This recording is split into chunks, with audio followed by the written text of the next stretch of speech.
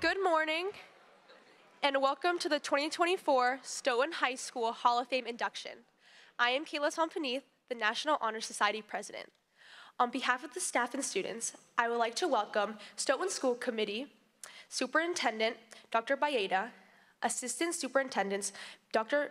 Colantonio and Mr. Ford, State Representatives Galvin and Phillips, Stoughton faculty, staff, and students, and of course, our distinguished inductees and their honored guests. At this time, I'd like to introduce Stoughton High School Principal Ms. Juliet Miller for a few words of welcome.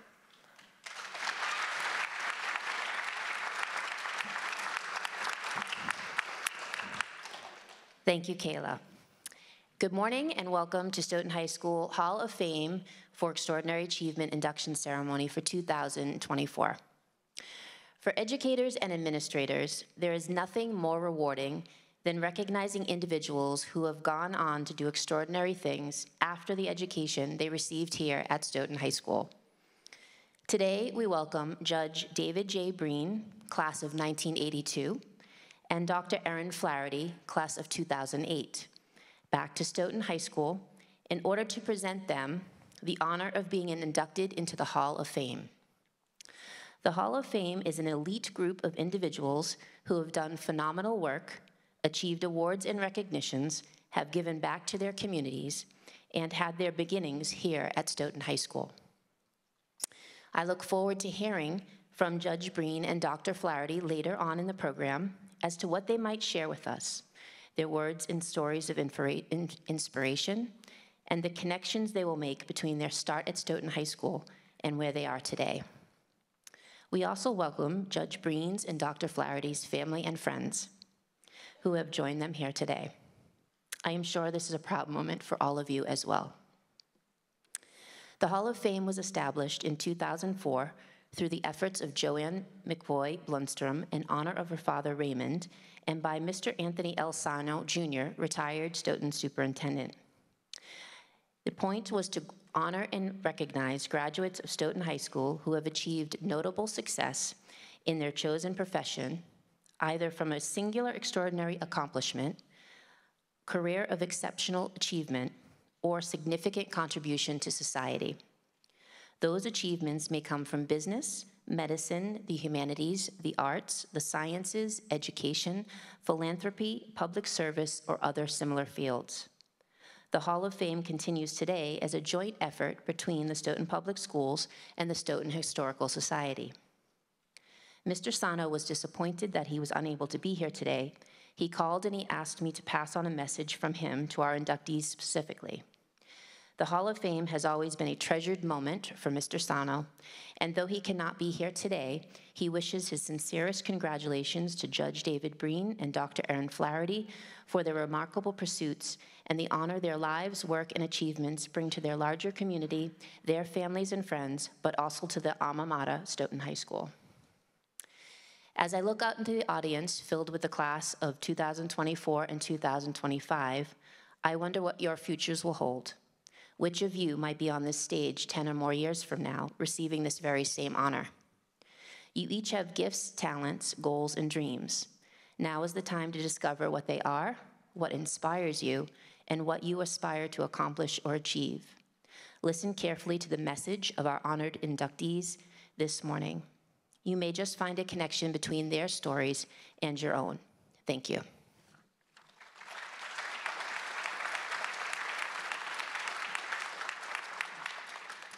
Thank you, Ms. Miller. If able, please stand for the Pledge of Allegiance, which will be led by National Honor Society Vice President Alexandra Latta. Following the pledge, please remain standing for the singing of the national anthem, which will be sung by Emily DuPont, Amelia Latta, and Lila Silver.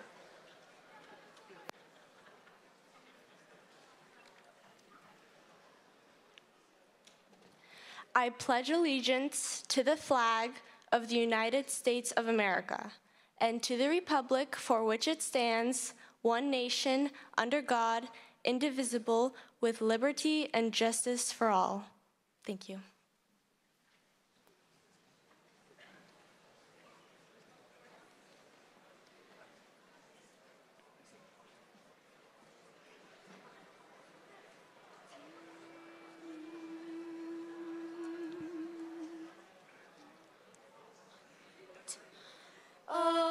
say, can you see by the dawn's early light what so proudly we hailed at the twilight's last gleaming, whose broad stripes and bright stars through the perilous fight o'er the ramparts we watched were so gallantly streaming, and the rocket's red glare, the bombs bursting in air, gave proof through the night that our flag was still there. Oh, say does that star-spangled banner yet wave o'er the land of the free and the home of the brave?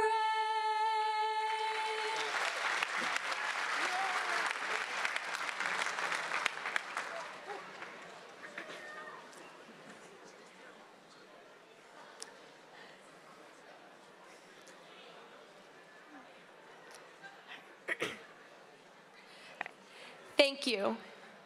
At this time, I am pleased to welcome to the podium former and retired Stoughton Public Schools Superintendent Dr. Margaret Rizzi.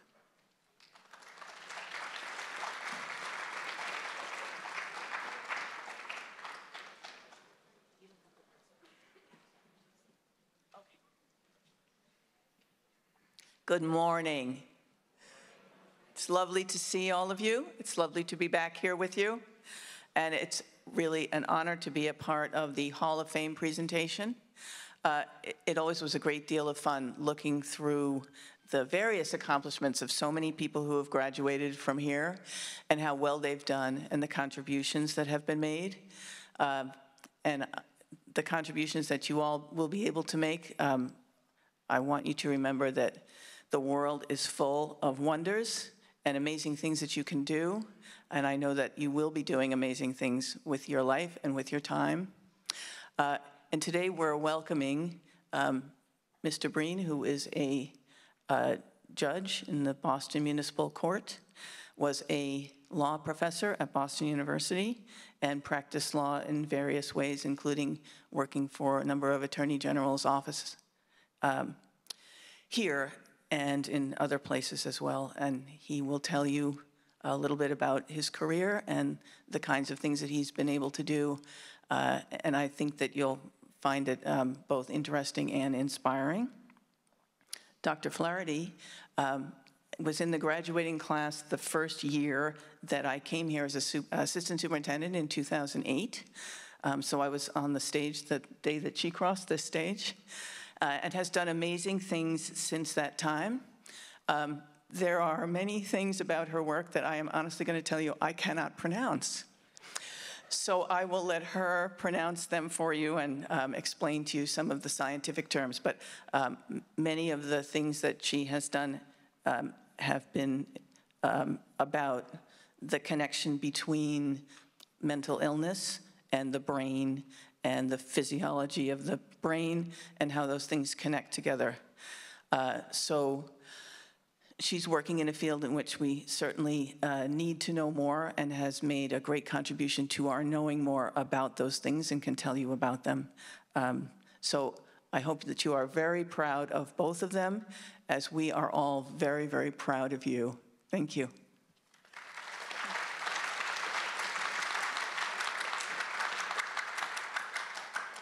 Thank you, Dr. Rizzi.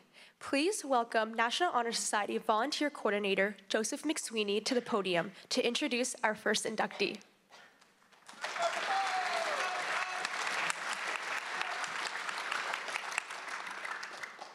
David J. BREEN is a 1982 graduate of Stoughton High School, where he served as president of the Student Council and representative to the school committee, was a member of Honor Society, performed with the jazz and show choir, and appeared in several plays. He received his Bachelor of Arts from Georgetown University, his Juris Doctor from Boston University School of Law, and his Master in Public Administration from Harvard Kennedy School of Government. Governor Deval Patrick swore David BREEN in as an Associate Justice of the Boston Municipal Court on January 5, 2005. Judge BREEN has presided over thousands of criminal and civil matters in all 8 courts that comprise the BMC since becoming a judge. In January of this year, Judge BREEN was appointed as the first justice of the Roxbury Division of the BMC, which is the busiest trial courts in the Commonwealth of Massachusetts. Judge BREEN was a clinical associate professor at BU Law for 12 years prior to becoming a judge. He also taught and trained graduate students in the BU Medical School's Biomedical Forensic Science program. Some of his former students now appear before him as lawyers and CSI experts in court. Prior to becoming a professor, Judge BREEN was a trial attorney both in New York City and in Massachusetts, where he investigated, prosecuted, and tried crimes ranging from robberies to murders and conducted wiretap investigations of local and international drug cartels. In 1991, Judge BREEN was shot and nearly killed in a robbery at an ATM in Brooklyn, New York. The New York City Council later enacted comprehensive ATM safety laws as a result of the advocacy of Judge BREEN and others. He has also been interviewed and featured in stories about his experiences in the New York Times, the Boston Globe, Dateline, NBC, Good Morning America, and various national and local news outlets. In 2017, Judge BREEN appeared in the Academy Award-nominated documentary Strong Island, which centers on issues relating to the race and the 1992 shooting death of an African-American man at the hands of a white garage worker in Long Island. Judge BREEN lives in Brookline with his husband, Mike Harrington, and their 2 sons, Declan and Noah, and their dog, Flash. Please help me welcome Judge David BREEN.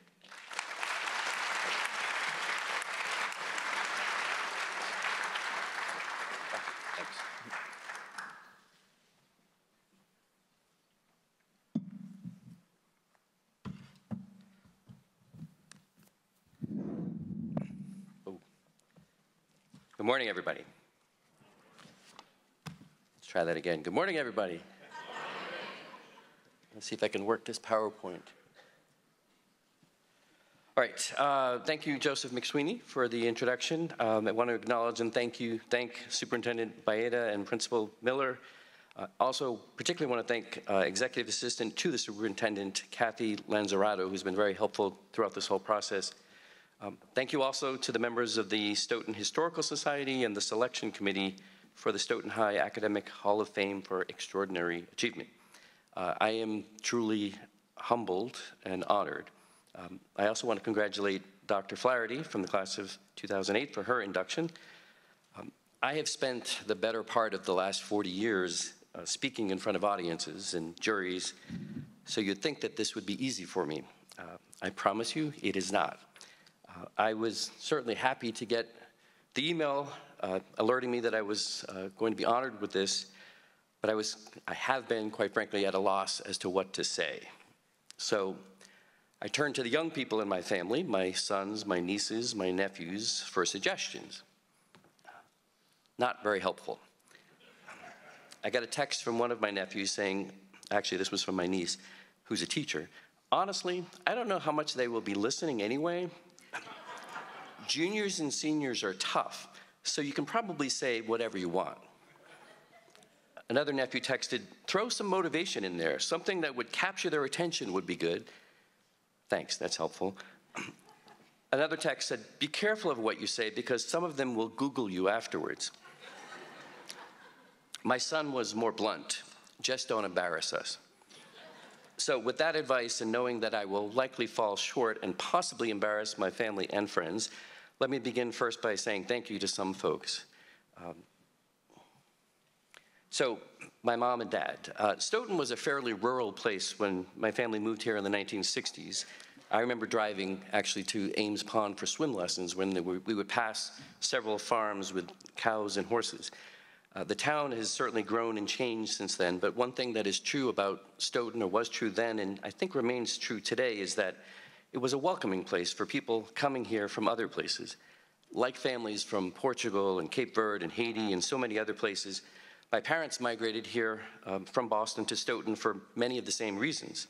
An education, a place to call home, and to provide more and better opportunities for their family. And I'm certainly glad and thankful that they did that.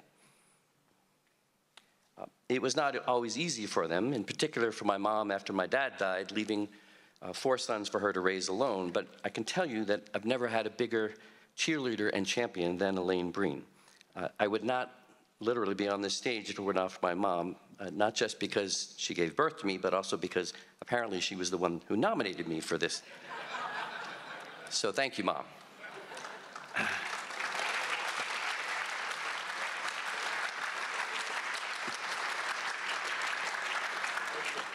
I have 3 brothers, 2 of whom are here today.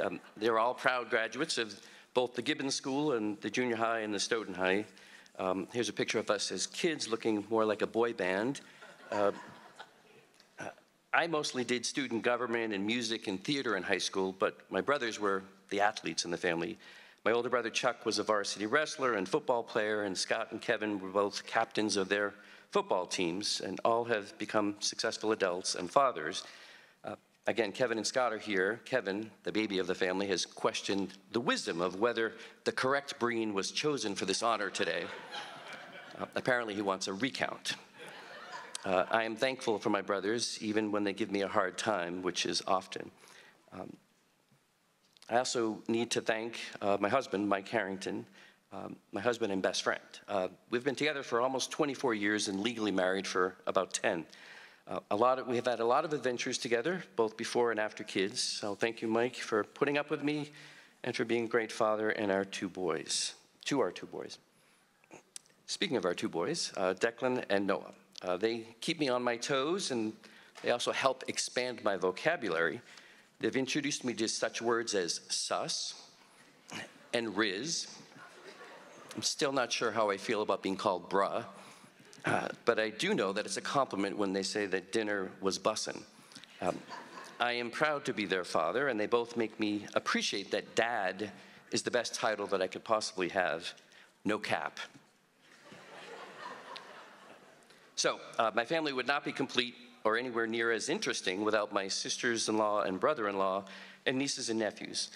Somehow my brothers each managed to find a perfect partner for them who could put up with them and have become great mothers to their kids and aunts to my kids, and I'm grateful for my sisters-in-law, my brother-in-law, and my nieces and nephews.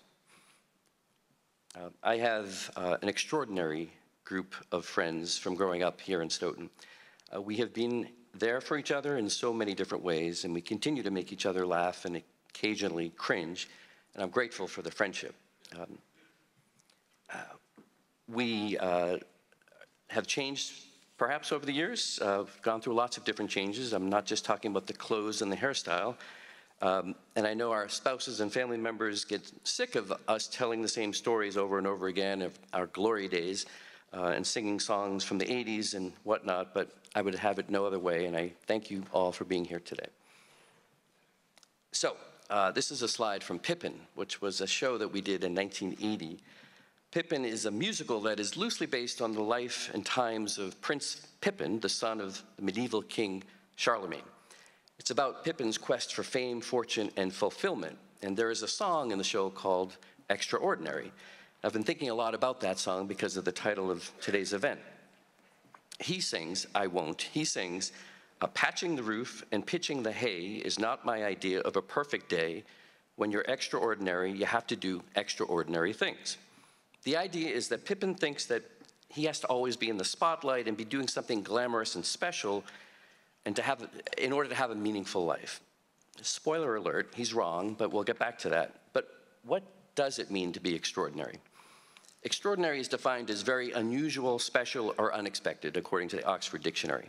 Now, I suppose some might say, I know my brothers would say that I am unusual, but I don't always feel all that special. Perhaps there are some things in my life since Stoughton High that have been unusual and unexpected, if not extraordinary. I never imagined that I was going to end up being a judge when I sat in the seats of the auditorium of the high school, the old high school. But I'm not the first judge associated with Stoughton.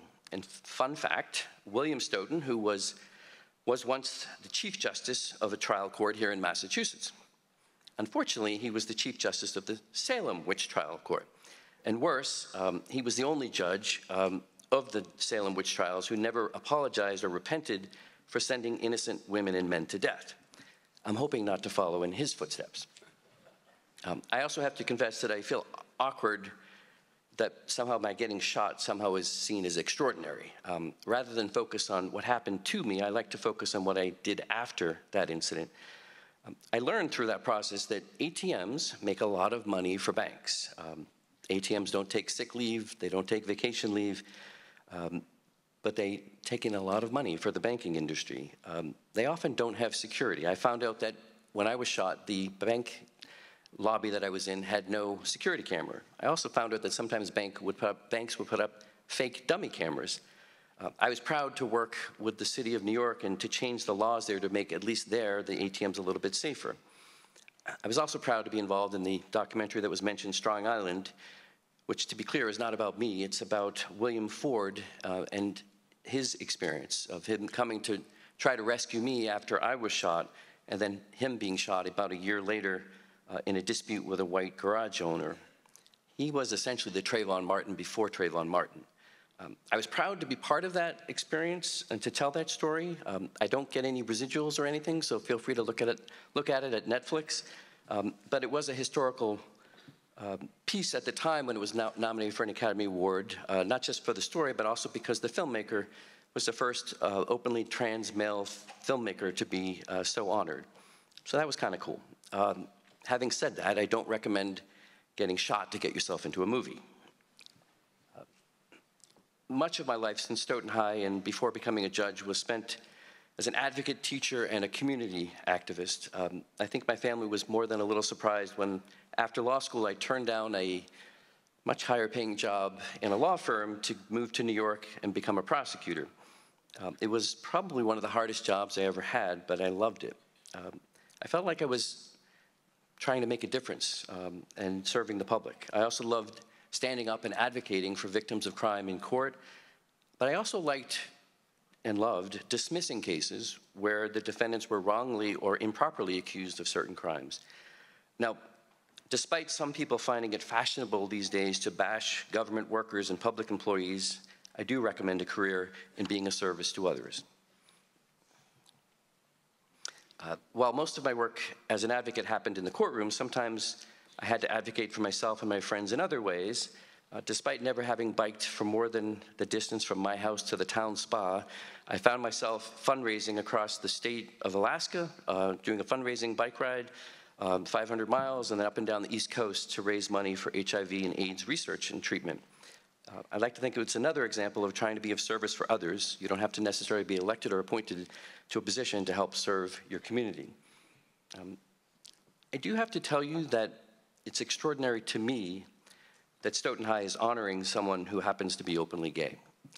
When I was 17-year-old, there were very, very few openly gay people anywhere. There were certainly no openly gay teachers or GSAs at Stoughton High.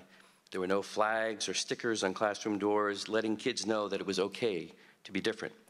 In fact, kids who were involved in music or theater were often teased and called names when I was a student. It may seem crazy to people sitting in the audience right now, but in the 1980s, in some states, you could be arrested in your own home simply for being in a gay relationship. And you could be fired in every state in this country for being gay. Politicians back then demonized gay people, and we had a president at that time who wouldn't say the word AIDS out loud while thousands of people were being infected by the HIV virus. That's the world that we lived in when I was graduating from high school. So I had a choice at that point of either playing it safe and staying in the closet and being miserable or fighting for equality. I decided to fight. The plaque today for my induction lists me as an LGBT leader. That was certainly not anything I planned. I was honestly just trying to lead an honest and authentic life. And it turned out when Governor Patrick appointed me to the Boston Municipal Court, I became only the second openly gay man to have been appointed in the court's 200-year history. Now, I recognize that my being gay is not necessarily an extraordinary achievement in and of itself, but I do think it counts as progress that my being gay is not that big of a deal anymore for folks. But there's more work to do, especially for trans kids who, like gay people before are being demonized by politicians simply for who they are. And so for any of you who identify as part of the LGBTQ+ community, please know that you are not alone and things do get better. I told you a few minutes ago that when I turned to the young people in my family for suggestions, let me go back up for a second, hold on. That there was one text I received from my niece Morgan that I actually thought was helpful, and I noticed that she's the only one I've named because it was the only helpful text I got. She wrote, "I talk about how their lives are just beginning, and opportunities and success can arise no matter what path they choose." That is so true. Your lives are just beginning, and success, no matter how you define it, can come in many different ways. But the important thing is that you get to decide what it is that makes you successful. When you get to be my age, you realize that you have fewer years ahead of you than behind you. You also start to think about your life and things that are important. You also realize that success is not about money or fame or titles. It's about family, friends, relationships, and experiences. Sometimes extraordinary success can be found in doing the ordinary things like patching the roof and pitching the hay. I've also been thinking about the 17-year-old who sat in the seats that you're sitting in. I mean, not literally, because we had really ugly seats, but how unexpectedly my life has unfolded over the past 40 years. So what advice would I give to the 17-year-old me who was sitting in the audience? First of all, put on a shirt, and also be grateful that cell phones and social media did not exist when I was in college, so that stupid things that I did are not forever on the internet. This is actually the picture of the auditorium that we did sit in. I wish someone had told me when I was 17 that I would fail. Like a lot, I would fail. I did poorly in some classes. I literally did fail a class in college. I did not get accepted to some schools that I wanted to go to. I did not get what I thought was going to be my dream job. And like many other folks, I had some losses that seemed insurmountable. My dad, my grandmothers, my mother-in-law, friends, too many friends in the prime of their life. But here's the thing that I wish I had known when I was 17. Failures and losses, as painful as they can be, make one more resilient and also prepare oneself for future challenges. I also wish someone had told me that it's okay to be afraid sometimes. Fear is a natural protection. Primitive mankind learned to be afraid of predator animals, so a healthy sense of fear is good. It keeps us safe. When it's not healthy, though, is when fear becomes so overwhelming that it prevents us or you. Some people are afraid of change. Change is hard. It's easy to just stay the course, do the same thing over and over again, live in the same place, stay at the same job, hide your true self from your family and friends, all because you're afraid. I wish someone had really impressed upon me when I was 17 that really the only way to thrive and grow, though, and to be happy, is to embrace and confront your fears and work through them. When I was 17, I also thought there would be a direct path from high school to college to success. One of the things that I realize now is that there really is no direct path to success. And I worked a lot of different jobs, minimum wage jobs and otherwise along the way. And they certainly did not feel extraordinary at the time, but I actually learned some things about myself and other people from every single job I ever had. From high school and into law school, I worked nights and weekends at Bob's Food Mart, just up the road from here, where I went from being a stock boy to a manager. And I learned from Mr. DiMatteo, I could never call him Bob, it was always Mr. DiMatteo, how to treat everyone with respect and appreciation and dignity. I also learned from being a waiter how to work with the public. I had a lot of jobs where I had to wear uniforms or jeans and a t-shirt, ranging from McDonald's to Bay State Gas Company, as a meter reader, as a security guard, a mailroom clerk in the United States Capitol. And I worked in places where I had to wear a suit, like the State House here in Massachusetts, at law firms, and also at the US Capitol where I was an intern. I was the same person whether I wore a uniform or where I wore a suit, but I was treated differently.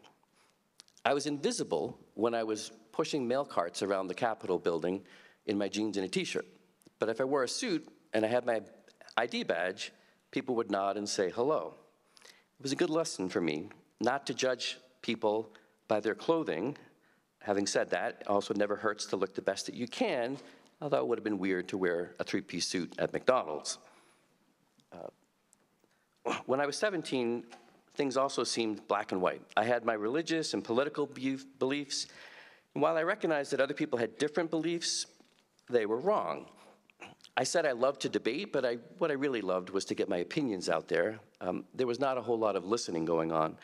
And even as a young prosecutor, I sometimes saw things in categories of right and wrong. The older I've gotten, I realized that life is not always black and white, it's gray. As a prosecutor, I realized that truth is not easy to know or to see right away. Oftentimes there was what the victim told you what happened, there was what the defendant or the defense attorney told you what happened, there's what the police officer told you what happened, but the truth sometimes was parsed out of all those different parts of what was told. As I've gotten older, I also have come to appreciate that people whom I love and respect may have very different views about many different topics, and that's okay. We can agree to disagree. I also learned that you rarely get others to agree with you by yelling or louder or making personal attacks on them.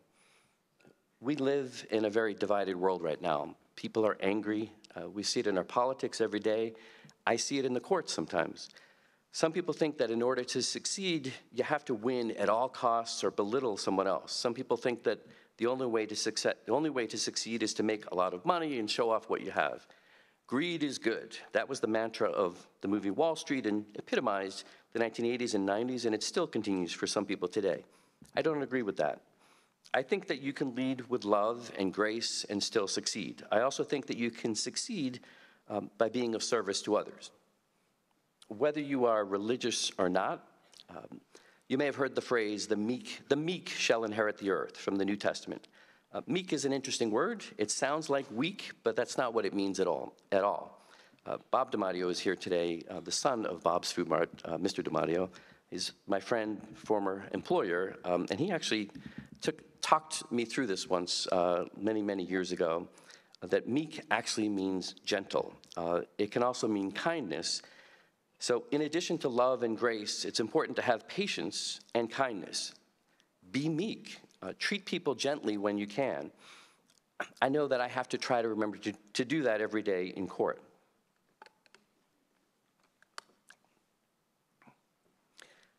I'm not sure that there is anything extraordinary about me, but I would like to think that I'm a better person and a better judge because of the start I got here in Stoughton and through all of my experiences since then. Certainly working in so many working in so many jobs and interacting with diverse people from all walks of life helped prepare me for this role. I may not get it right all the time, but unlike Judge Stoughton, I am willing to admit when I get it wrong. So I'm going to return back to Pippin. He goes off in the play and fights in a war, and he schemes to take over the kingdom from his father, King Charlemagne, and he tries to find personal glory. But eventually, he returns home to his girlfriend and steps up and becomes a loving father to her son. Pippin comes to realize, I think, and I hope, that what we all realize eventually. Sometimes it is in the day-to-day living that makes us content and happy. And success means nothing if you don't have someone with whom to share it. And so, I leave you with one last piece of unsolicited advice. Find someone who loves you for who you are. Find someone with whom you can laugh and cry, with whom you can patch the roof and pitch the hay. That truly is, I think, the definition of being extraordinary. Thank you.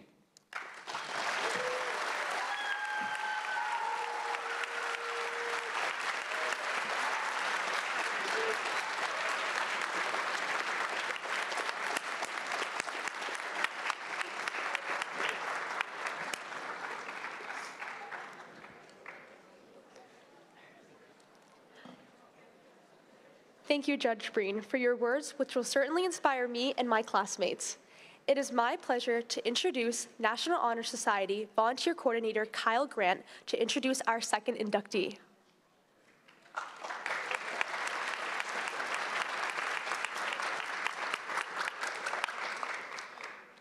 Dr. ERIN FLAHERTY graduated from Stoughton High School in 2008. She went on to complete a Bachelor's and Master's of Science in Biology and Biotechnology at Worcester Polytechnic Institute. In 2019, ERIN received her PhD in Neuroscience from the Icahn School of Medicine at Mount Sinai. During her PhD, she studied how genetic mutations found in individuals with schizophrenia affects neuron development and function in the brain, and her findings were published in Nurture Genetics. ERIN is now completing her postdoctoral fellowship in Dr. Tom Maniatis' lab at Columbia University, where she studies how neurons form circuits during development. Please help me welcome Dr. FLAHERTY.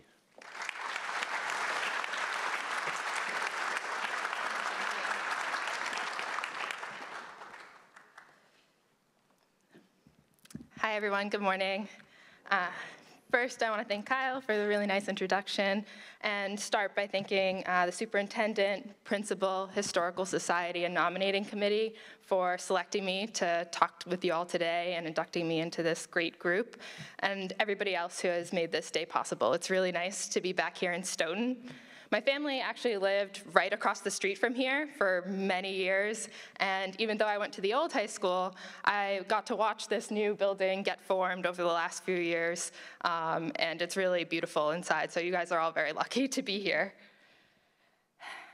I also want to thank my family, without any of whom I wouldn't be here today.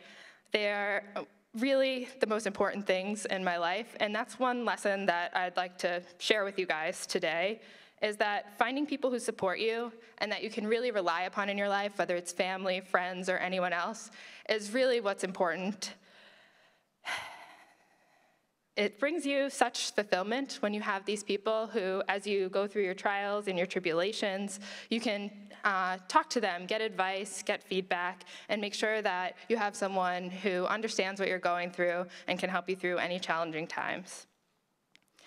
I'll first start by thanking my parents, Tom and Eileen, who are both here today. The FLAHERTY family journey at Stoughton High School started in 1975 when my dad, Tom, graduated from Stoughton High. And throughout my time in Stoughton and in the years since, my parents have always been incredibly supportive. They've constantly sacrificed their own time, taking me and my three sisters to sporting events, after-school activities, friends' houses, summer camps, and wherever else we needed a ride to get to. And it's really amazing watching them always put all of us first. And they were incredible role models, instilling in us values of respect and hard work. And these are things that I am trying to instill in my daughter today. Along with my parents, I want to acknowledge my three sisters, Colleen, Megan, and Shannon, who all took time off to be here today for this ceremony, and they really continue to be my biggest cheerleaders in life. All of us are Stoughton High School graduates, but as some of the teachers at Stoughton High here may tell you, we all had our unique journey through the high school. My sisters have each begun their own incredible careers. Colleen and Megan work in education in Rhode Island, and Shannon has begun an accounting career. And even though all of them are still based here in Massachusetts, and I've now moved down to New York City, we're closer than ever now, and I'm so proud of all of the accomplishments that they've been able to accomplish this far. And sisters are really the friends that you can always count on, and so I'm so lucky to have all three of them in my life. And then finally, I'd like to thank my husband, Joe, who couldn't be here today as he's taking care of our daughter back in New York.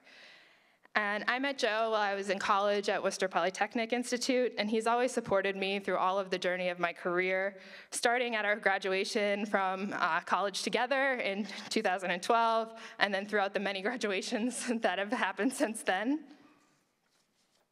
And these close relationships, as I said, are so important as you journey from high school and begin your careers and begin stepping into your adult lives. Having people you can trust, provide support through difficult times, hear you out when you need to vent about a problem, or give you advice and comfort really makes that huge difference. And so I thought today I would share with you all just the path that has brought me here and maybe a couple of things that I've learned along the way. And it really all did start here in Stoughton. I moved to Stoughton in 6th grade, and I can still remember and feel that anticipation on the first day of middle school about how was I gonna make any new friends, and what was that going to be like. But luckily, I was able to find a really great group of ambitious and caring friends. And as you can see from some of the photos that I've shared here today from our middle school Washington, D.C. trip, junior prom, and all of the different senior week events that you guys are all going to be experiencing in the next few months or years, you should really just enjoy your time while you're here. It's an incredible experience. You get to have so much fun. And I look back with really fond memories of this time during my life. So I thought I'd first briefly talk about the career path that I've taken in scientific research. And as you heard in my introduction, I'm currently a postdoctoral research scientist. And it was really during my time in Stoughton High School that my interest in science began. I enjoyed taking classes, science classes with Mr. Kelleher and Mr. Silva, who were teachers here when I was here. And I also played sports while at Stoughton High. I was a pitcher for the softball team. And our softball coach, Janet Sullivan, who was also a science teacher here at Stoughton High, always took an interest in how all of the students' classes were going, and she really encouraged me to continue to pursue my interest in science as I moved on to college. And so I was really fascinated with human biology, and I really wanted to know how changes inside the cell could lead to disease. And so when I applied to college, I knew I wanted to study science. But as you may have noticed from the start of my talk, I'm also extremely close with my family, and it's so important to me, so I wanted to apply to colleges that were close to home so that I could come back and visit whenever I wanted to. And so I ended up at Worcester Polytechnic Institute, or WPI, on a full scholarship, which was very lucky because that was an important consideration in our decision at the time. And this actually turned out to be an excellent opportunity because WPI allowed me to also play softball while I was there, which brought me a lot of joy, and all the friends from my softball team are still my closest friends today. So I would encourage all of you to keep doing the things that you love doing here in high school, in college. It's really a great way to meet people who have similar interests that you do. So academically, WPI is known as an engineering school, and at the time, I was interested in possibly pursuing biomedical engineering. That sounded really cool to me. However, in college, I learned one valuable lesson that I'll share. It's okay to change what you're doing and try something new. Just because you made a choice doesn't mean you have to keep continuing down that road. I quickly realized in my freshman year classes that engineering was not for me. I did not want to study fluid dynamics or do complicated math equations all day. I wanted to learn about science, and so I chose to then switch over to a strictly biology degree and thought about becoming a doctor. In line with my goal of becoming a doctor, during my senior year, I worked in an emergency room trying to enroll patients in a clinical study. And while being a medical doctor always sounded like it was the right path, people really supported you when you told them you wanted to be a doctor, I quickly realized that this wasn't exactly right for me. Where my curiosity really lied when I was in the emergency room was, how did these people actually get here in the first place? How do they develop disease? How can it be prevented? And can we come up with better treatments for them? And so what I learned during this time was that this isn't actually the role of a doctor. This is usually the role of a research scientist, trying to figure out how these diseases might arise and how the medicines that doctors prescribe to people with them actually get made. And so I chose to stay at WPI for 2 more years and learn a little bit more about scientific research. Specifically, the brain always interested me because it's such a mystery, and so I joined the lab of Dr. Elizabeth Ryder at WPI, and I chose her lab because I really enjoyed one of her undergraduate courses. She seemed really approachable, and so it seemed like a good fit. And her lab studied how neurons in the brain migrate to their final position. So when we all develop, we need to form neural connections. And she used a tiny little worm called a C. elegans, which you can see on the slide up here, to try to understand this process. And so this was another lesson that I've learned and has kept with me during my career trajectory, is that finding a good mentor is actually more important than finding the exact right question that you want to pursue. Dr. Ryder was extremely patient. I had never done any research before, and she really supported me as I learned a ton of new things. And she gave me a lot of advice on how to continue my career in research. I've never met someone who had become a scientific researcher as a profession, and I didn't really know what are the steps that you need to take. And so she encouraged me during my master's degree to actually go out and get a PhD, as that's really the best way if you want to lead and do new research. And so when I finished my master's, I knew that I was going to apply for PhDs, but I really wanted to get back to that human biology. I was kind of sick of these little worms by then. And so I applied to PhD programs and chose to do my PhD at Mount Sinai, which is a research hospital that's connected to a regular inpatient hospital. And their research is extremely focused on how to find cures for different diseases. And so at Mount Sinai, this was a huge decision, choosing to move away from Massachusetts. I had chosen a college to stay close to home, and now I'm sort of like going out into New York City. But it ended up being one of the best decisions that I've ever made. And not because just about how much I learned during my time at my PhD, but also how much you grow as a person when you sort of step out on your own and take on a new challenge. And so at Mount Sinai, I chose again a lab based on who was the mentor.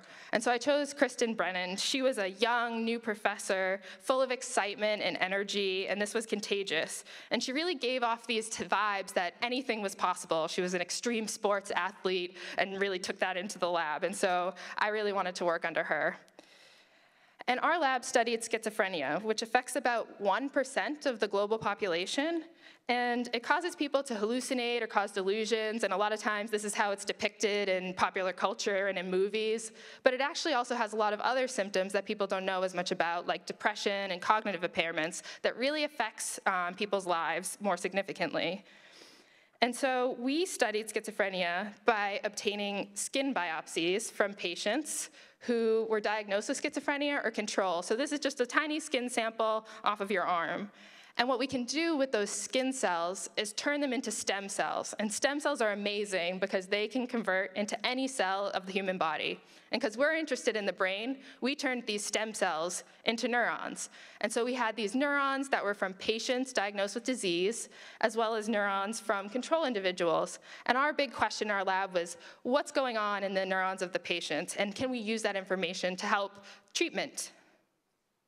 And so for my project, what we discovered was that individuals who had a specific genetic mutation, they created a mutant protein inside of their bodies that was actually causing their neurons to fire less actively than in the controls. And so this was important for how their brain was functioning. And what's incredibly exciting about some of the work that we did there is that now follow-up studies are getting done to create a drug that destroys that mutant protein. And soon we'll hopefully know whether that drug can actually help these individuals with some of their symptoms, help manage those hallucinations and maybe some of the cognitive symptoms too. And so this was a really exciting and fascinating project. And so from this experience, I knew I wanted to start my own research lab. I want to become a professor and come up with questions similar to what I just told you about. However, to become an academic professor, one thing that you may not know is that you actually can't just get a PhD and then apply for jobs. We have an internship period called a postdoctoral fellowship, where you really are supposed to learn the ropes of how to do this. And so I decided to move to Columbia University, where I'm now a postdoc, and studying similar questions of how neurons can integrate and how mutations in people who have either neurodevelopmental disorders, such as autism spectrum disorder, or neuropsychiatric disorders like schizophrenia and bipolar disorders, may have affected neurodevelopment. And how can we fix this process?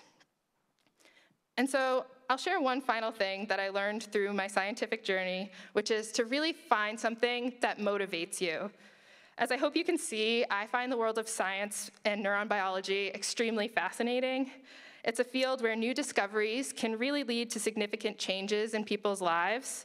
When they're diagnosed with these disorders, they can often feel helpless, and these types of new treatments could find potential cures or even just help their daily lives improve. The treatments that are currently offered for the types of conditions that we study often may be useful for some people, but definitely not all, and may only affect some symptoms, but definitely not all. And so for me, the idea of improving the quality of life is extremely motivating for the work that I'm doing today, and also the work that I hope to do in the future. And as I sat here in your seat at Stoughton High School, I had no idea that this was my career path. I think, as you might appreciate, there was a lot of winding roads. Science is a big place, and so finding your place in it was a little bit more of a journey than I would have expected. But I relied on my support system of family and friends. I chose a path that kept me doing things that I enjoyed instead of trying to keep on the current course. And I chose a career that kept me motivated to keep pushing and gives me hope to keep pushing in the future. And so I hope all of you sitting here today will find these things as you move on to Stoughton High School from your own careers and continue into your adult lives. I've really enjoyed coming back to Stoughton today, and I just want to thank all of you again for hearing what I had to say today and hopefully sharing a few lessons that I've learned along the way. Thanks.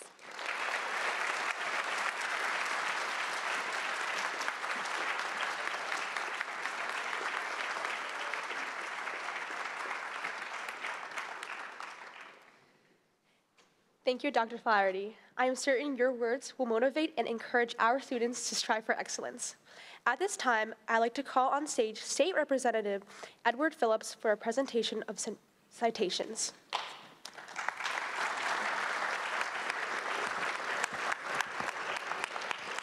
We'd also like to welcome Senator Timilty to the stage for citations as well.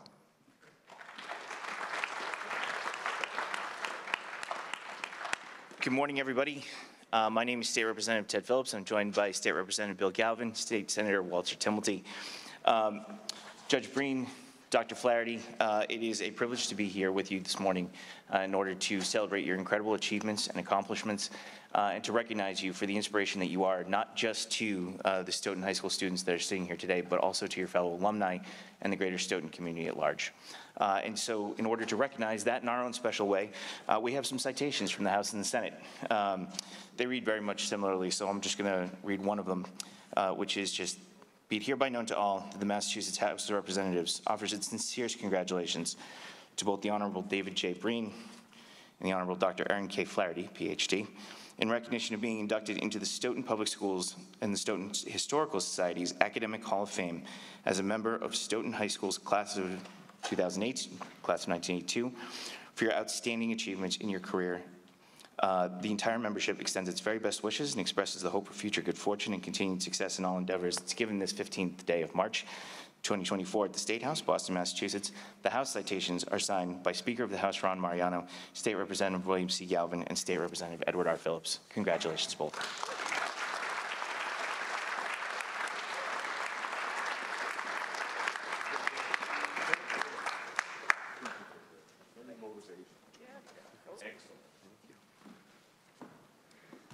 Thank you. Good morning.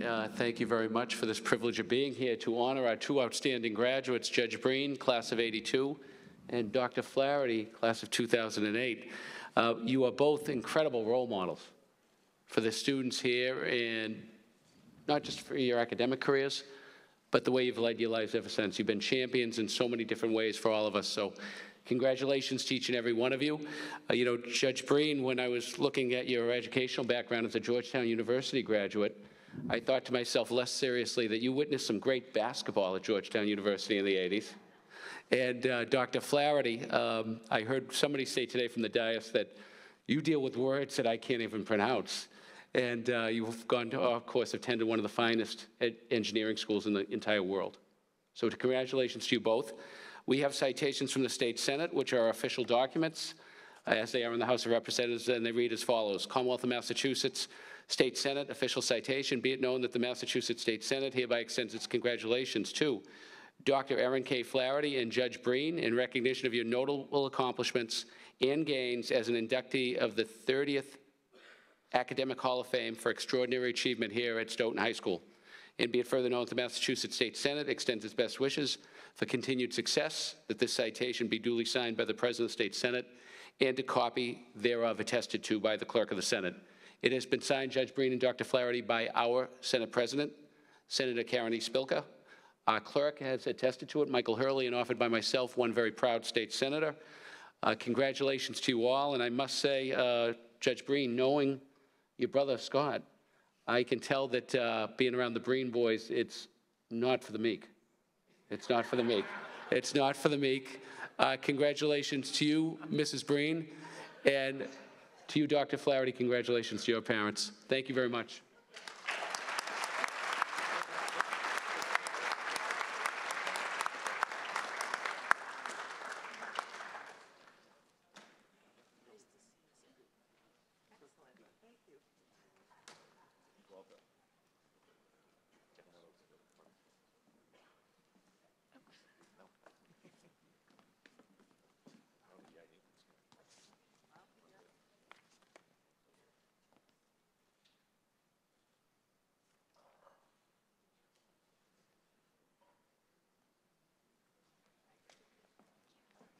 Congratulations again.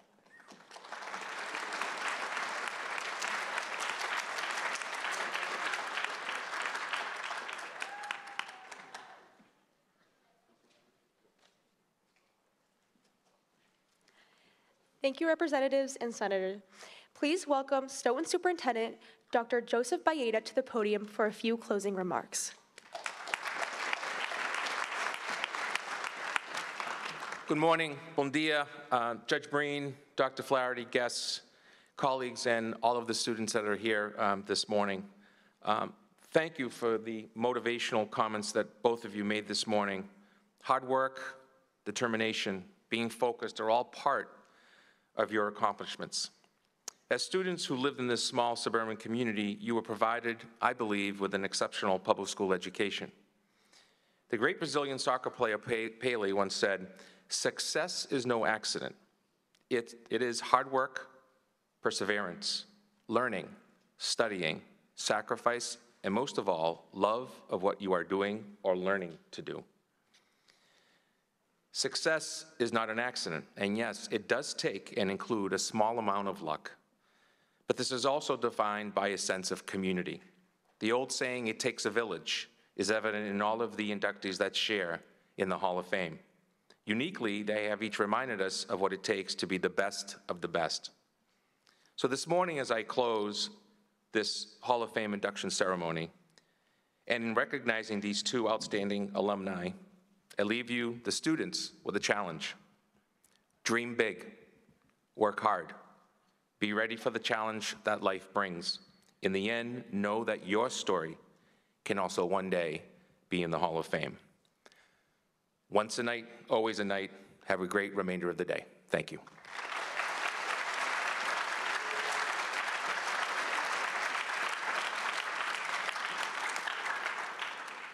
I would like to thank you all for coming today to recognize the achievements of Judge David Breen and Dr. ERIN Flaherty, as they have been inducted into our Hall of Fame of Extraordinary Achievement.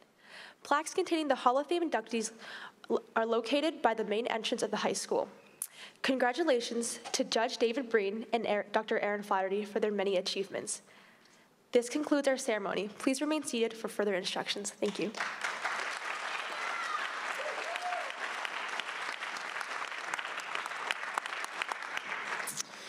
Thank you so much for coming today.